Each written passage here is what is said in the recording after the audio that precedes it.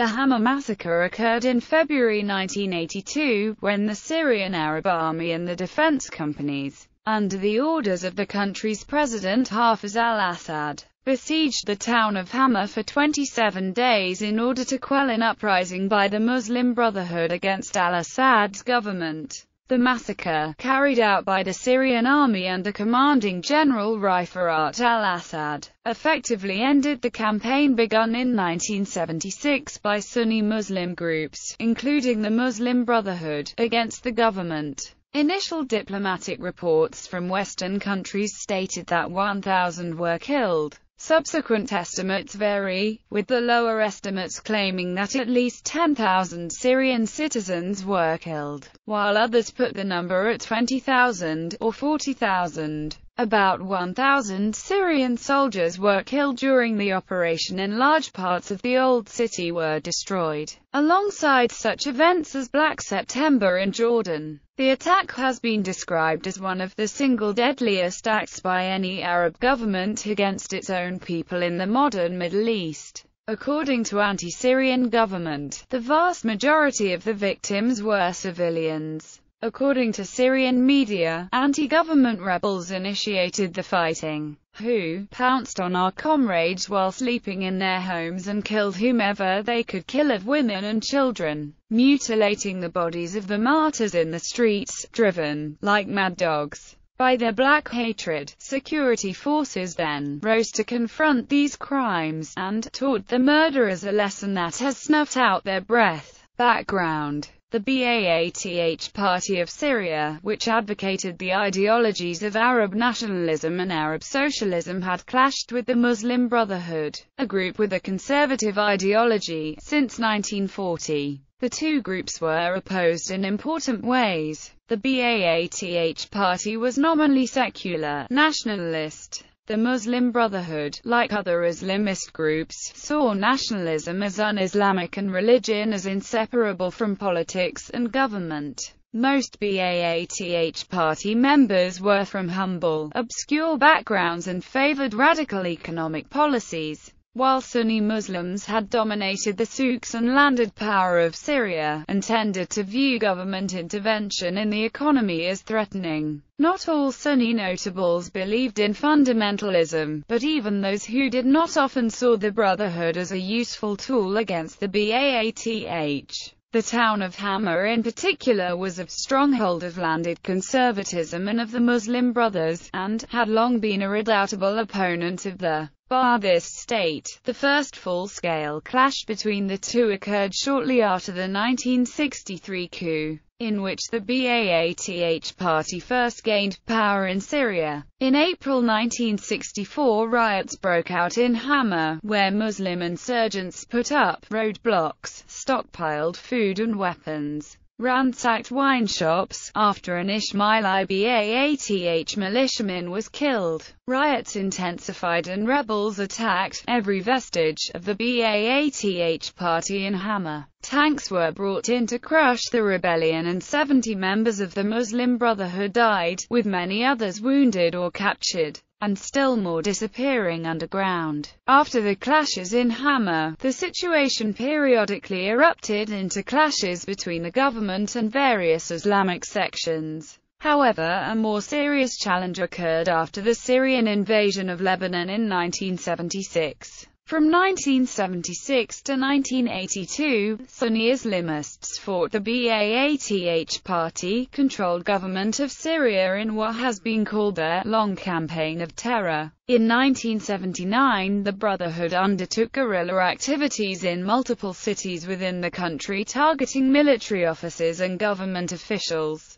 The resulting government repression included abusive tactics, torture, mass arrests, and a number of massacres. In July 1980, the ratification of Law No. 49 made membership in the Muslim Brotherhood a capital offense. Throughout the first years of the 1980s, the Muslim Brotherhood and various other Islamist factions staged hit-and-run and bomb attacks against the government and its officials, including a nearly successful attempt to assassinate President Hafez al-Assad on 26 June 1980, during an official state reception for the President of Mali. When a machine gun salvo missed him, al-Assad allegedly ran to kick a hand grenade aside, and his bodyguard smothered the explosion of another one. Surviving with only light injuries, al-Assad's revenge was swift and merciless. Only hours later, a large number of imprisoned Islamists were executed in their cells in Tadmur prison by units loyal to the president's brother Rifat al-Assad. Attack by insurgents in Hama. The events of the Hama massacre began at 2 a.m. on 3 February 1982. An army unit searching the old city stumbled on the hideout of the local guerrilla commander, Umar Jawad, and were ambushed. Other insurgent cells were alerted by radio, and rooftop snipers killed perhaps a score of Syrian soldiers. Reinforcements were rushed to besiege Abu Bakr, who then gave the order for a general uprising. In Hama, mosque loudspeakers used for the call to prayer called for jihad against the Baath, and hundreds of Islamic insurgents rose to attack the homes of government officials and Ba'ath Party leaders, overrun police posts and ransack armories. By daybreak of the morning of 3 February, some 70 leading Ba'athists had been killed, and the Islamist insurgents and other opposition activists proclaimed Hama a liberated city, urging Syrians to rise up against the infidel attack by government forces. According to author Patrick Seal, every party worker, every paratrooper sent to Hama knew that this time Islamic militancy had to be torn out of the city. Whatever the cost, the military was mobilized, and President Hafez al-Assad sent Rifat's special forces, elite army units and mukhabarat agents to the city. Before the attack, the Syrian government called for the city's surrender and warned that anyone remaining in the city would be considered a rebel. Besieged by 12,000 troops,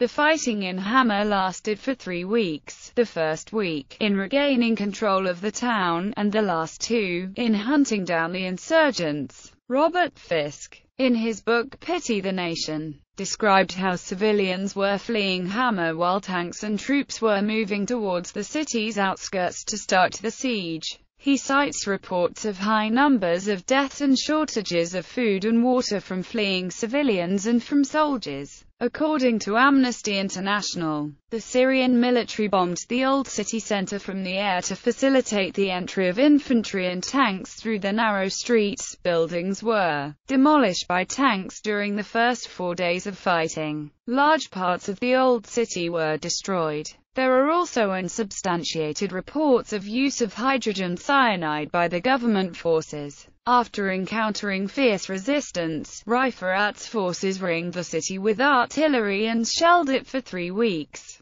After the initial attacks, military and internal security personnel were dispatched to comb through the rubble for surviving members of the Muslim Brotherhood and their sympathizers. Torture and mass executions of suspected rebel sympathizers ensued, killing many thousands over several weeks. Rifat, suspecting that rebels were still hiding in tunnels under the old city, had diesel fuel pumped into them and set ablaze and stationed T-72 tanks at the tunnel entrances to shell people trying to escape from the tunnels. Fatality estimates. Initial diplomatic reports from Western governments in 1982 had stated that 1,000 were killed in the fighting. Subsequent estimates of casualties varied from 7,000 to 40,000 people killed, including about 1,000 soldiers. Robert Fisk, who was in Hama shortly after the massacre, originally estimated fatalities at 10,000, but has since doubled the estimate to 20,000.